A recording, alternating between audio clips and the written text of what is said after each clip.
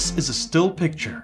This is a slightly different still picture. If we switch between them quickly, it kinda looks like I'm moving. If we add more pictures, it starts to look like realistic motion. That's how animation works, but it's also how anything moves on screen.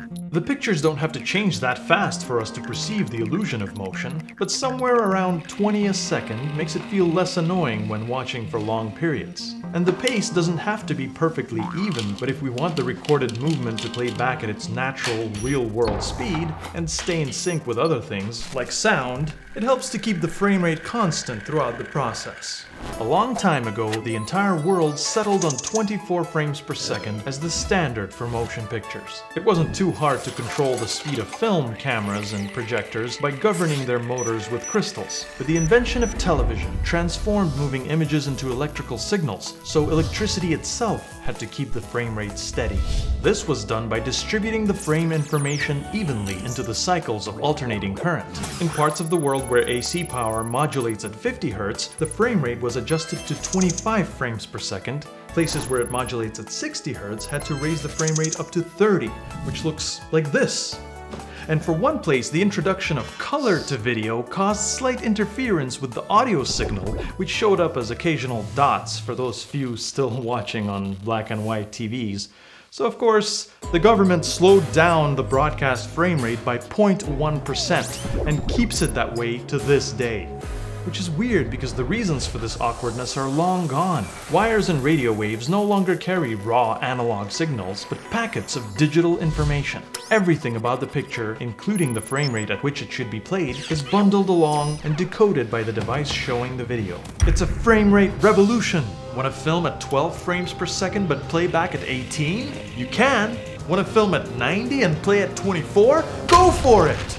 But it's also a frame rate catastrophe. As automatic video encoders convert files from one frame rate to another without the users even thinking about it, the internet drowns in footage with stuttering motion, messy interpolated frames, and interlacing artifacts.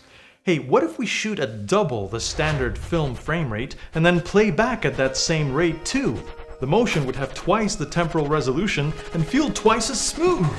Some people are into high frame rate and see it as a logical upgrade to the classic 24 frames per second of movies, which can seem a bit choppy by comparison.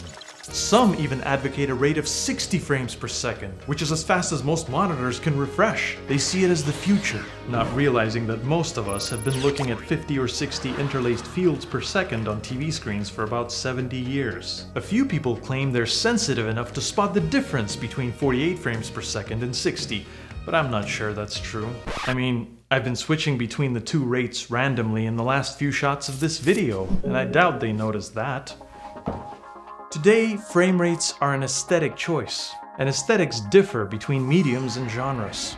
Most filmmakers continue to use 24 frames per second for movies and drama TV, while news and reality shows broadcast at 25 or 30. Sports, video games, and VR applications choose 60 or higher for a lifelike experience, and on the web, creators experiment with all sorts of presentation styles over time. You don't have to pick and defend one frame rate. Just be aware of them. Especially when you convert video files. Seriously, they look so lame exported in the wrong way. If I search for a clip from The Adventures of Pete and Pete, I expect it to be at 23.976 FPS with the 3:2 pull down removed on a shot-by-shot basis and cross-cut half-frame fields compensated for. And I'll tell you something else.